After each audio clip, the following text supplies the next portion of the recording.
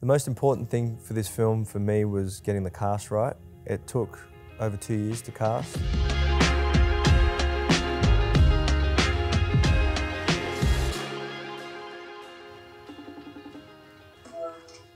Rory, I just wanted to offer you the role of James for 6 festivals. He does. Hi, my name is Rory Potter. I'm 21 years old. I grew up in the inner west of Sydney and I played James in 6 festivals. Rory was the very last audition tape that came through. After hundreds of tapes that I'd seen, I feel like the minute I saw it, within the first 6 seconds I knew we had found our James. I'm semi-excited. James is a character that is obsessed with music, a bit of a music encyclopedia. He's the one that has the idea to go to as many festivals over the coming months, and he wants his buddies to come along for the ride. Some people might see him as a little bit dorky. James is such a dork, bro. Even if some people think he's dorky, he's still gonna do it because he's driven. He's also a really just nice, lovely guy. I'm semi-excited. I wanted to offer you the role of Summer. Thank you so much, Mac. My name is Yasmin Honeychurch. I'm 22 years old and I'm from Byron Bay, Australia. I'm so sorry I wasted your time.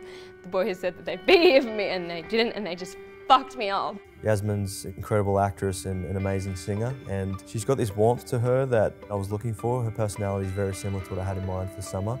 Step into my office. Summer is like the mother hen of the trio. Maxie, you in there? She's always the one that's looking out for her friends and the one that knows how to find a solution for every tricky situation. Tell me you didn't take this shit. Summer didn't have that great of a background. Her escape is the music, and that's why she leans towards it.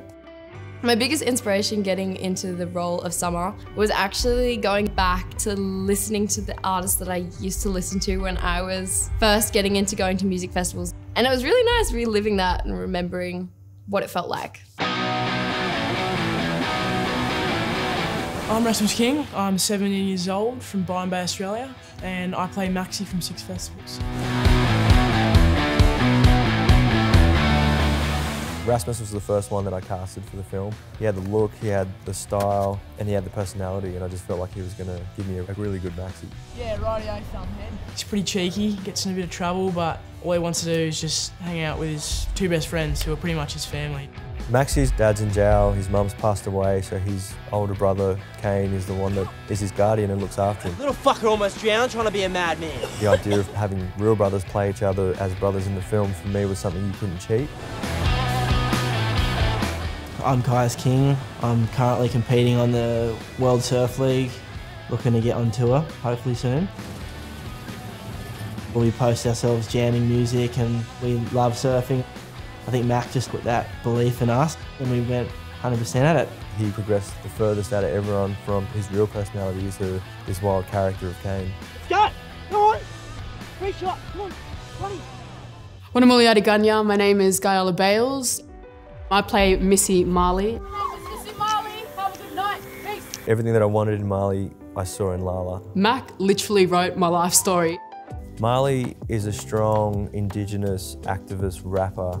She has her own issues that she's dealing with behind the scenes that we later find out. She's an outgoing, fun, quirky character, loves representing her mob, loves talking about her struggles, but I think she's still trying to find out who she is. Then sing it like you mean it. I want to feel your pain. From the top. Let me feel it this time. Each of the characters in the film have their own problems and trauma that they're dealing with, and they all deal with them differently. There's a lot of truth in this film. People will see so much of themselves. Because it's such a current film about what's going on right now, I could relate to it because I've seen it at festivals as well. No. Give it to me! I didn't bring it, Kane! To get the actors into that headspace of all the issues that they deal with, it was just a lot of conversations with them. When it came time to be on set, they just brought this maturity, just made for incredible performances. It was really quite a powerful experience to get into the mindset of James. Obviously, I could never really truly know what it is like to kind of go through something as heavy as this. It makes me even like a little bit sad doing some scenes, like having Kane put him through all this shit and he can't even go and talk to his parents about it. They share a pretty traumatic bond and past together, but they really lean on each other. I really enjoyed the dynamics between all the actors. I guess the silver lining with all the hurdles that we had meant that we spent more time together. And I think what makes the film so believable is that friendship on screen.